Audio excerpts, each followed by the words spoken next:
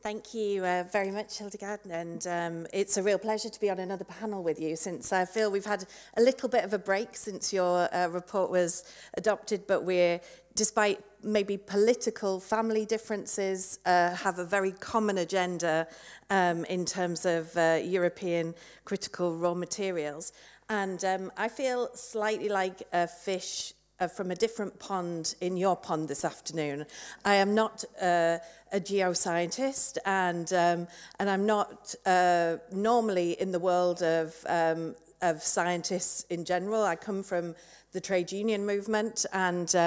but I think what is really clear is that first comment which was made this afternoon of the absolute importance of building together the links between different actors around this whole agenda to ensure that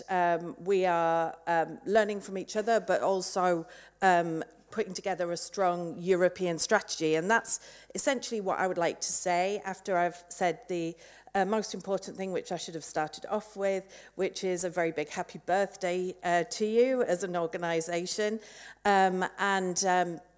I was struck, I come from the northeast of England, and in the northeast of England, we were,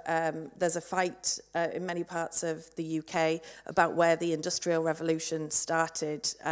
in the 19th century, but we consider ourselves to be the start of the Industrial Revolution in the 19th century. In 1852, the Mining Institute was created in Newcastle upon Tyne, which became a global institute around mining and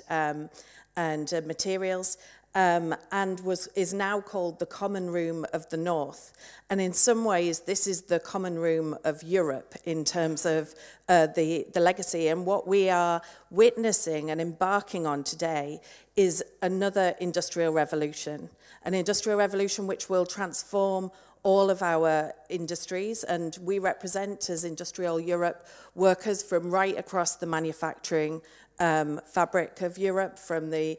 heavy energy intensive industries, the metal industries, chemicals, right through to advanced manufacturing, to the automotive, aerospace, defense sectors, ICT, and so on. And in every single one of our industries, the twin transition, digital and green, is the key megatrend which is influencing really not just the transformation of the industry, but the transformation of work and the types of jobs that we're doing in Europe. And underpinning those transitions are these critical raw materials. And it's absolutely right, as Joanna and others have said, that the triple crisis that we are witnessing at the moment, first the pandemic, then the supply chain crises that we saw afterwards, and now the multiple crises which come as a result of the invasion of Ukraine, and the social crisis, which is extremely deep in Europe at the moment, are dependent on us finding a common route out, which increases Europe's strategic autonomy and recognises that we have to invest more in the very foundations of our industry and the transformation of value chains in Europe. And part of those strategic dependencies, which there's been a lot to focus on, is around raw materials and our dependence on other parts of the world in terms of raw materials. And therefore, we as trade unions have actually been calling for a very long time for a comprehensive European raw materials strategy as part of a pillar within a European industrial strategy around building up really sustainable industries in Europe. But today, that challenge becomes all the more important. And we're talking about millions of jobs in Europe which depend on us getting it right and getting it right at speed.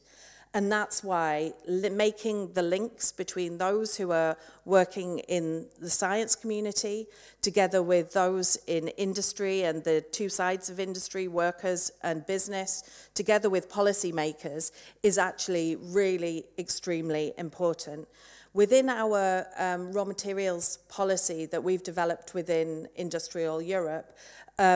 we nod to you all of the way through, calling for more resources to be put into research and development, calling for more resources to be put into innovation. We need to recognise that while, yes, the circular economy is part of the answer, and we represent those workers in the circular part of the materials story, at the moment, we are far from having a real circular economy in terms of materials in Europe. And even if we do end up, and when hopefully we will end up recycling the materials which are already out in our economy, it's still an important role for primary extraction. And we have expertise in Europe and deposits in Europe that we believe should be safely, sustainably be exploited as part of our strategic autonomy. So we have set out the agenda from our side. We see it as part of actually a narrative which can be presented to the wider society, which is about the just transition of the Green Deal. When the Green Deal was presented in 2019, at the end of 2019, beginning of 2020, it was always presented as a Green Deal to implement the climate law and to arrive at climate neutrality by 2050, but with a just transition to leave no person or region behind. And for us, that just transition story is a crucial story to build the social acceptance for the raw materials story, because the expertise we have in Europe, in mining regions, and in many cases in coal mining regions, which are undergoing an enormous transition, that expertise can be captured and channeled towards the Green Deal objectives. So we are extremely engaged, and there I'll end because I think the idea is to have a discussion as well. But we're extremely engaged in every format that we can, in dialogue with employers, with Euromines, with our other employer counterparts, to build up that just transition story within the raw materials agenda at European level, but also in contact with politicians and policymakers in the institutions. And what's really nice today is I feel like we're drawing a line between two of the dots that we haven't had up to now, which is the dialogue then with the science world to ensure that your research really is, I think it was a very good point that you made in receiving your award, that research is feeding straight into policy making, and having advocates in organisations like the trade union movement, employers' organisations and elsewhere at national and at European level is vital. For us, and last word, this is about cooperation. If we look at what's happening around the world, there is a global raw materials race going on. We see it. We see our companies looking at where they're investing, comparing national policies and the investment climate. This is a question of European competitiveness in the long term. And therefore, it's vital that we move from merely just cooperation between European member states to far stronger coordination between European member states. And one of the core demands of our policy on the new European raw materials strategy when it came out at the end of 2020 was that we should be working towards European frameworks and governance to ensure that the raw materials policy is bringing in that within a framework, and we're open to dialogue with you what that looks like. We thought about a European raw materials agency which could bring in